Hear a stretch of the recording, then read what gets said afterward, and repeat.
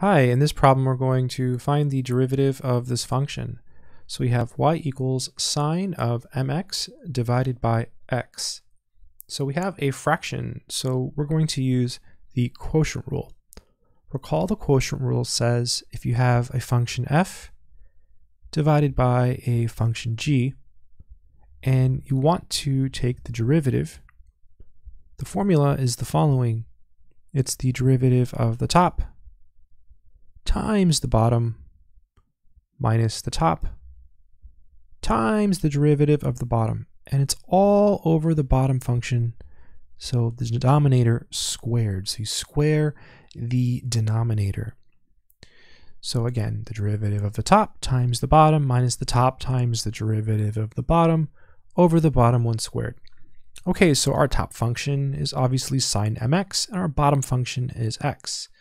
Let's go ahead and apply this formula to this problem. So y prime equals, so the derivative of the top, so the derivative of sine is cosine, but here it's the sine of mx. So we're going to have to use the chain rule. So the outside function is sine, and its derivative is cosine mx times, and then chain rule says we multiply by the derivative of the inside. Well, m is a constant, so when you take the derivative of x, you just get 1, so you get m times 1, which is m. Okay, just like if it was 2x, you would get 2, same thing.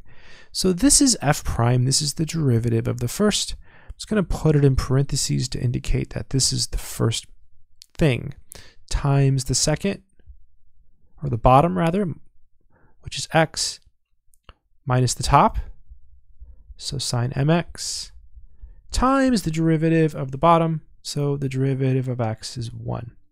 So again, it's the derivative of the top, which is cosine mx times the derivative of the inside, which is m, times the bottom, minus the top, times the derivative of the bottom, which is just 1. All being divided by the bottom one, which is x, squared. Okay, let's keep going. So this is y prime equals, so let's see, I guess we can put the mx here in the front. That might make it look better. So this is mx cosine mx minus, and then sine mx times 1 is just sine mx. And that's all being divided by x squared. So x squared. And that would be the final answer, right? That's it.